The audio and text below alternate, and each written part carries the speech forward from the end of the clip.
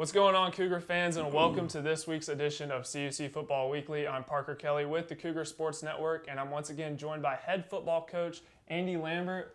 How you doing, Parker? Coach, I'm doing great. How are you doing? Good. Well, I don't even have to tell you how big of a week this is, the rivalry game at Benedictine University on Saturday. But before we jump into that, I know the team was on a bye week last week. How are the guys feeling after getting a little bit of rest and recovery in?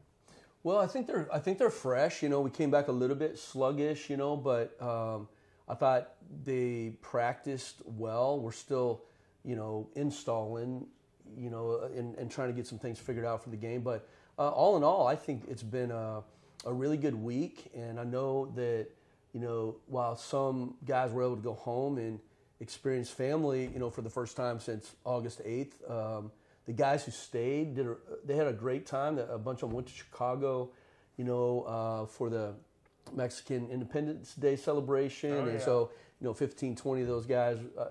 I heard of one guy that, bought a weekend pass on the Metra and whatever else, and he went down like 3 days in a row. So, hopefully they enjoyed it and just got to experience if they didn't get to go home, got to experience the Chicago area, which we love, particularly this time of the year. Yeah, definitely cool to see downtown.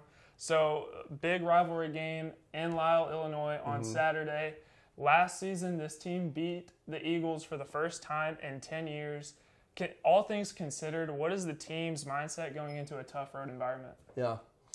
Well, I think Benedictine's going to be angry, right? So I think we have to be prepared for that. That they didn't obviously losing last year. Like you said, it hadn't happened for a decade. And so I think we just have to anticipate their best, right? I mean, they, they're trying to get better. And, I think they're, trying to decide on a quarterback. So they've got a little bit of that going on. And so we just realized they're going to be intent on beating us. And I think we're going to, we have to plan on playing their best game that they played this year. Absolutely. It was a thrilling game last year, expecting it to be a thrilling game this year. Who are some guys that we should be on the lookout for to make an impact versus the Eagles? That's a great question. Obviously on offense, we've got some kind of name recognition guys, for lack of a better term, but Jace has had a really good season, transfer coming in, and he has had a really good 2 weeks of practice, had a spectacular kind of 2 periods in a row yesterday. So he's somebody, a freshman that has kind of popped up, and we knew he was going to be a really good player on offense, is Jerron Brown. And so he's super versatile and playing him in multiple spots and just such a natural football player. On defense, we're just so young and new. But I think the guy that's been most consistent is Damari Grant at corner. So he is super athletic, and I think if he can, just kind of play free and cut it loose, he'll have another really good game. They throw a ton, so it's going to be important to, we've got to cover, keep everything down in front of us, and then try to get some pressure if we can. So anyway, just off the top of my head, without thinking too much about it, those are 3 names that I would throw out.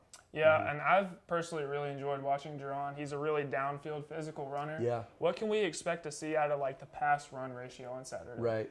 I don't think we ever go into it. Some coordinators will want to be, kind of 50-50, right? And I understand the benefits of that. But I think we just go in and really working on taking what the defense is going to give us, right? We've thrown it more this year. We're going to continue in that vein. We feel like we have really good options. Protection has been a bit of an issue in both of the previous 2 games. So we're trying to address that and firm up some of that with maybe schematic, but also just practicing that well. So I don't have a number to give you, but I think that we can throw it, and we want to be able to build on that. I did some just some data stuff, so we're not taking all passes equal or that kind of thing, but our success ratio with our pass calls and then the RPOs that we actually throw, we're averaging like 11 point whatever yards per, that kind of look that I looked at last week. And so we're doing a really good job with that, and we're making plays after the catch, and we've been able to get the ball downfield. So we just kind of have to see how that plays itself out. Absolutely, Coach. There are going to be a lot of eyes on this game on Saturday. I know I'll be watching. Best of luck on Saturday versus the Eagles. Thank you for coming on today. Thanks a lot. Thanks, Parker. Make sure to check out the Cougars as they kick off NAC regular season play this Saturday at Benedictine University. Kickoff is set for 1 p.m. and coverage can be found on the Athletics website at cucougars.com/coverage. I'm Parker Kelly signing off. We'll see you next time on CUC Football Weekly. Go Cougars. Go Cougars.